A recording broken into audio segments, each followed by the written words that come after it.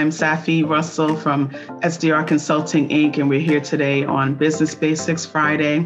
The goal of this session is to provide some value to small business owners in the space of tax, accounting, and general business, and then have an open Q&A at the end. Hey everyone, happy Friday to you all. Hope all is well with you and you had a great week. Welcome to my training session today, where I'll be discussing how to decrease your tax liability with my 3-step entity analysis. I'm dialing in today from New York. It is May 12th. Let me know what area you are joining in from, whether you're here live or catching this on the replay. Let us know what state you're joining in from and what the temperature is like there today. If you're here live, go ahead and comment live. If you're watching the replay, you can go ahead and comment replay as well. I'd love to hear from you and have you share a little background about yourself. So thank you once again for those of you who are joining live or catching this on the replay. And what I want to do is I encourage you to put your questions in the comments as well. They will be answered with my team during the session as well as afterwards. So any questions that you come across, feel free to go ahead and post them in the chat, in the comments of this live session. And so I'm going to go ahead and get started. But first, let me give you a little background about myself. I'm excited to joining me today and to share what I have in store for you guys. As far as my background, I've been in the industry 21 years. I'm a CPA and enrolled agent and have a master's in tax. And I'm based here in New York, but I do have a virtual practice, so I work with clients all over. And I help 6-figure mental health practice owners reduce their tax liability with my 3-step entity analysis. And so today we're going to go a little bit into detail about that 3-step entity analysis and show you a couple of screen shares here that I have to share with you. And if it makes some sense to you, you definitely want to connect with me afterwards. Check out the comments for a link to an intake form where we can go through a few qualifying questions to see if this is a good fit for your practice. And then from there, we will arrange a time to call. You get a special VIP link to schedule a call with me. And so we're going to jump right into the first section. So the 3-step entity analysis, the first step includes a bookkeeping diagnostic. Now, that doesn't sound fun, but let me go ahead and explain what that is. Number one, you have to have a bookkeeping system in place, primarily QuickBooks Online we support, as well as Xero. The purpose of having that bookkeeping system is that ideally it leads to your taxes, which determine how much you pay or how much you get back, if that's the case, right? So if your bookkeeping records are not in order, if you don't have a business account, if you're commingling funds, let's take a break and get that situated first before we go into any analysis, okay? So if you do have a bookkeeping system, we're gonna look into it and take a look and see, is it properly set up? Is it customized for your practice, or is it just the cookie cutter, software you get when you subscribe? Are all of your accounts connected, and are they business accounts, right? If you've set up bookkeeping on your own without the help of a professional and you have not gone to school for that, accounting or bookkeeping, it is likely that your system may not be properly set up or may not be customized for your practice. It's important that if you have an entity, especially, that your bookkeeping records only contain business accounts, business activity, and there's no commingling occurring, okay? Do you have proper account types? And I'm going to share my screen shortly and kind of give you an idea of what I mean by that. But in general, in bookkeeping and accounting, you have 5 main types, account types: assets, liabilities, equity accounts, income accounts, and expense accounts. Now, when you get the software, there's going to be amazing tutorials.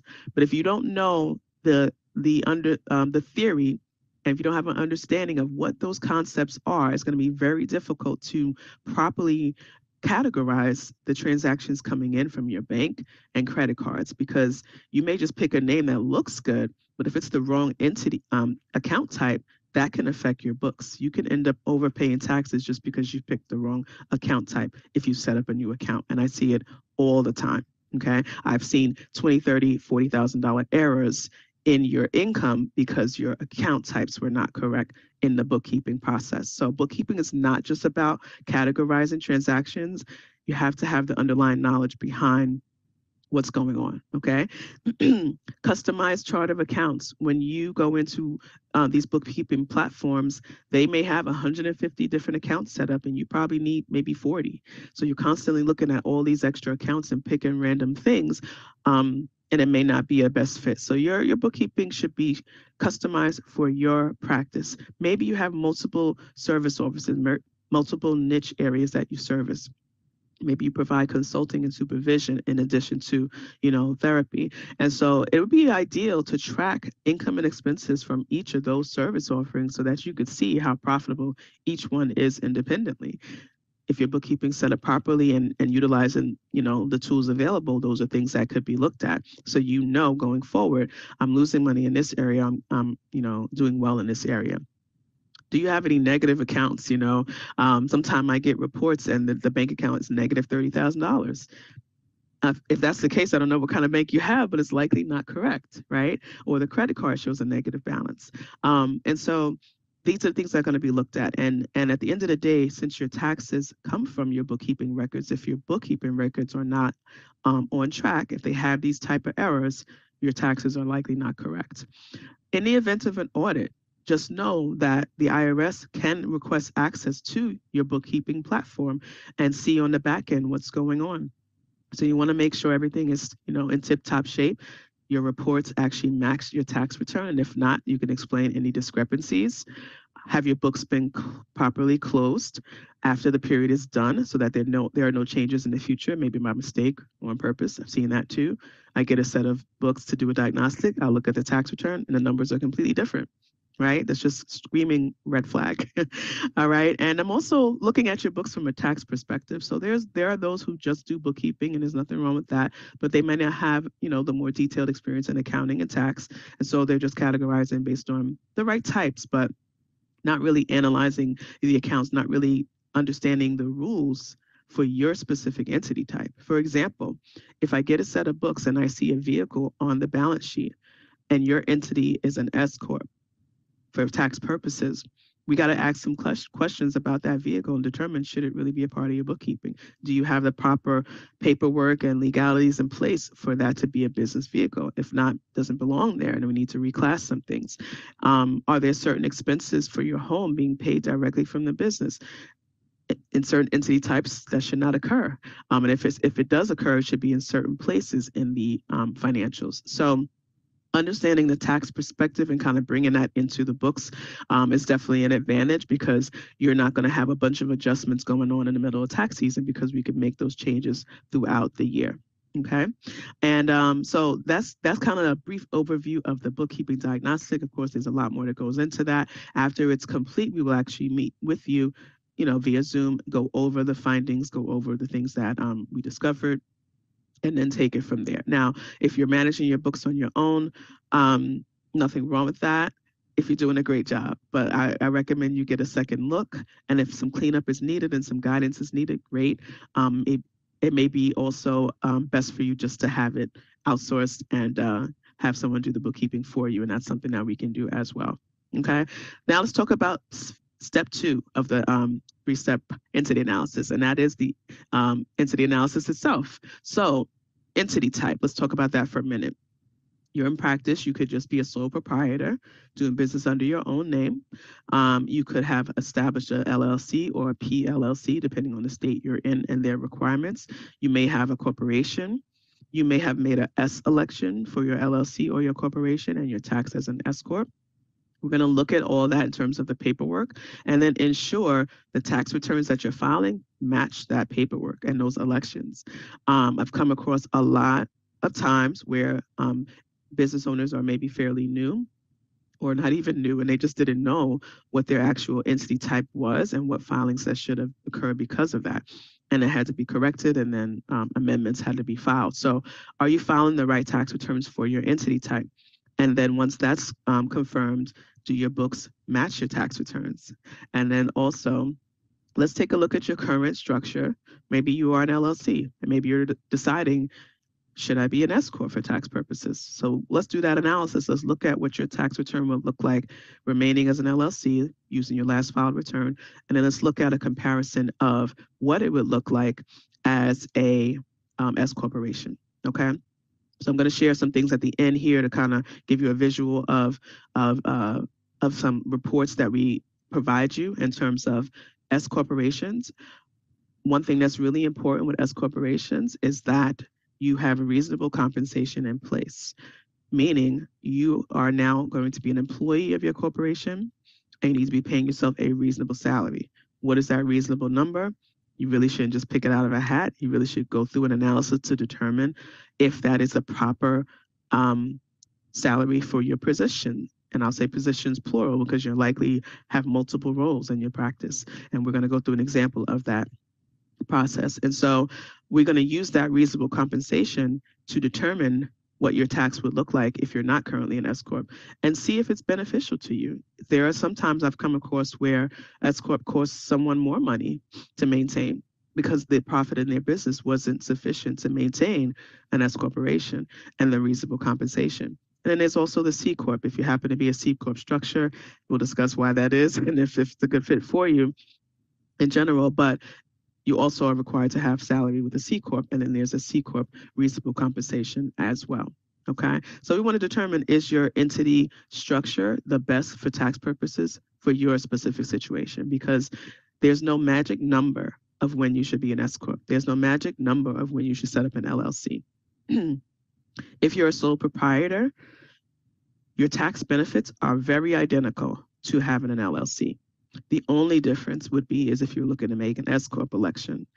You can't do that if you're a sole proprietor. You would need to have an entity such as an LLC or corporation first. So a lot of people say, oh, I'm going to set up an LLC to get more tax benefits. Not necessarily, okay? If you're a sole proprietor doing business under your own name, you have tax benefits and you want to definitely make sure they are being maximized. And once again, that goes back to your bookkeeping and then also just having that oversight.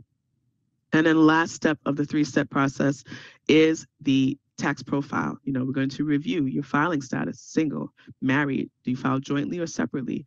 What may be a better fit for you? Depends, right? Do you have the proper tax returns filed for your entity type? Can we identify any missing deductions or any errors? You know, once again, we're looking at the bookkeeping across the board. So how did that transition? Are there errors in the bookkeeper that then translated to the return, which could have cost you more money? Or you could be underpaying taxes, which we also want to catch before the IRS does, okay? And does your tax return match your bookkeeping records?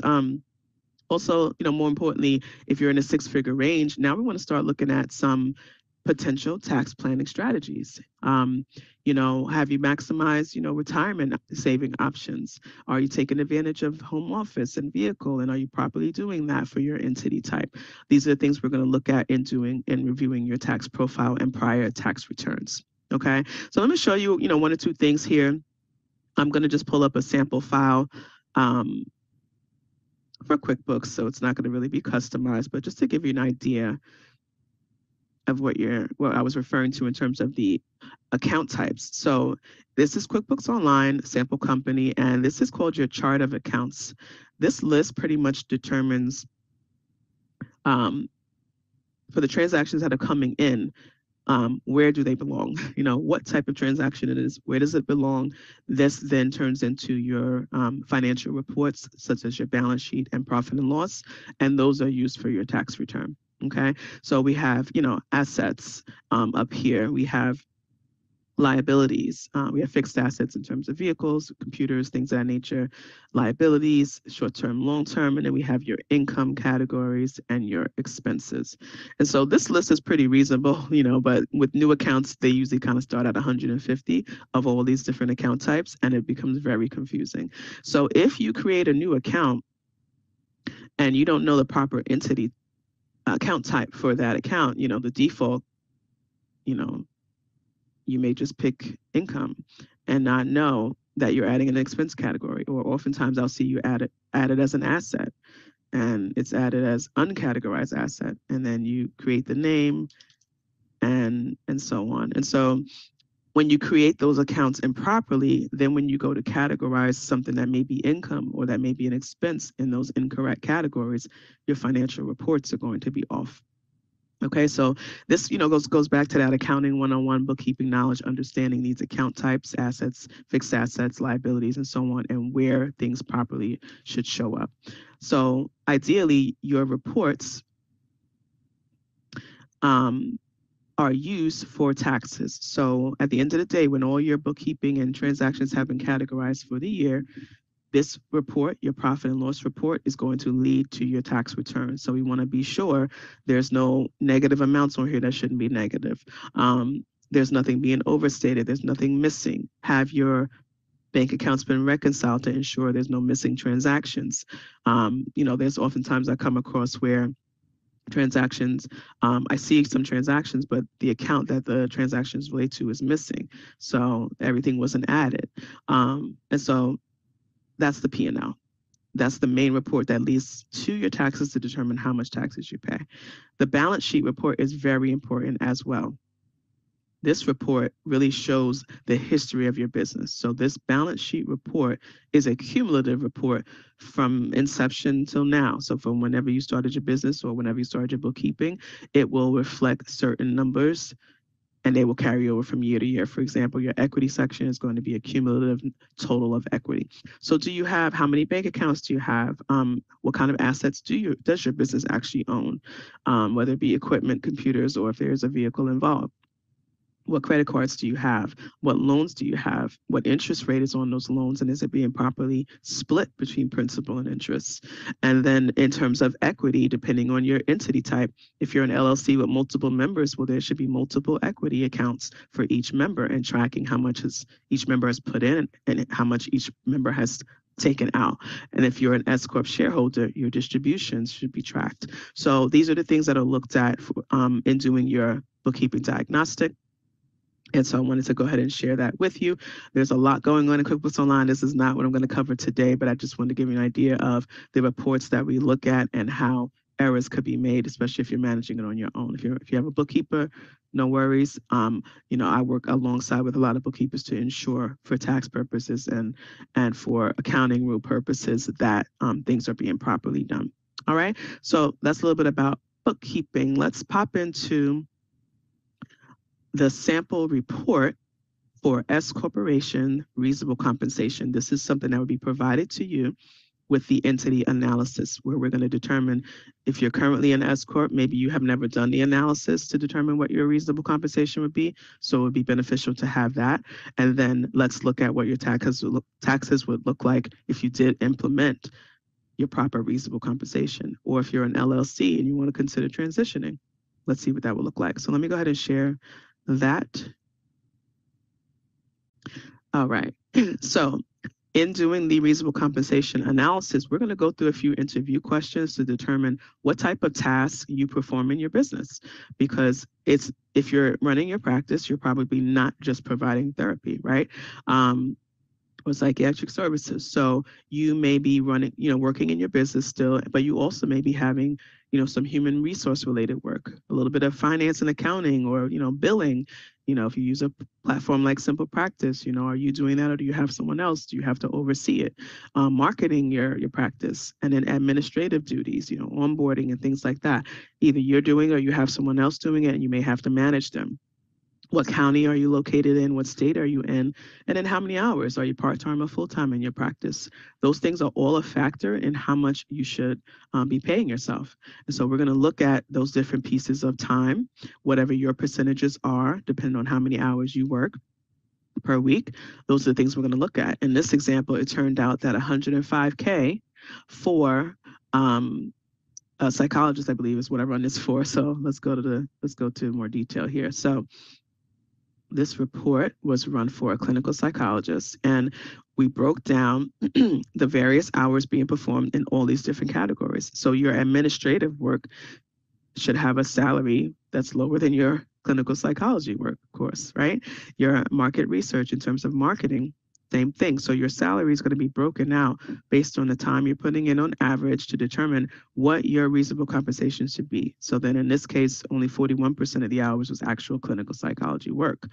And so this is the type of report you would receive along with some, detailed information about reasonable compensation and the rules, what the IRS is looking for. What happens if you are not paying yourself that reasonable compensation number, is the IRS can come in and say, well, you've taken cash out or you've taken distributions out of the business, but you haven't met your reasonable compensation number yet. And so we're going to reclass those distributions to salary, to payroll, and now you're going to owe late payroll taxes, penalties, and interest. So very, very important that you have that in place. And if you are considering an S corp, this analysis is important because you want to know, do you have enough profit in your business to even sustain what your reasonable compensation would be? Okay, so I don't want to get too detailed into the technicalities today, but I do want to just recap these 3-step into the analysis. The purpose of it is to decrease your tax liability, so that you're not overpaying on taxes, and identify some strategies that may apply to you.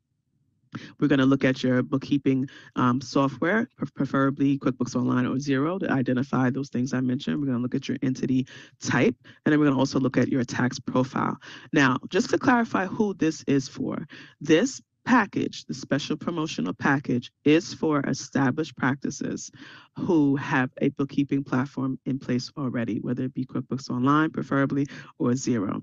And we can then perform the 3 steps on what you have in place already and, prior tax return that has been filed. It is not for startups, because if you're a startup, you may not be at 6 figures yet. You may not have your bookkeeping in place yet. And you can message me separately if you are in that phase and you want to get things properly aligned so that you can grow to 6 figures and have everything in place and not be a hot mess. So definitely feel free to connect with me separately on that. But this 3-step entity analysis package is specifically for those 6-figure practices who do have those things in place already. All right. So I hope that helped. Go ahead and continue to drop comments or questions in the chat, the Facebook Live post here today, or if you're here on Clubhouse, you can put them in the Clubhouse chat as well. And what I want to recommend that we do going forward is, if you are open to getting this 3-step entity analysis done, if you feel like it's beneficial, if you want to make sure you're not overpaying on taxes, or if you're overwhelmed with your taxes and you want to figure out what's going on, my recommendation is that you grab a time on my calendar.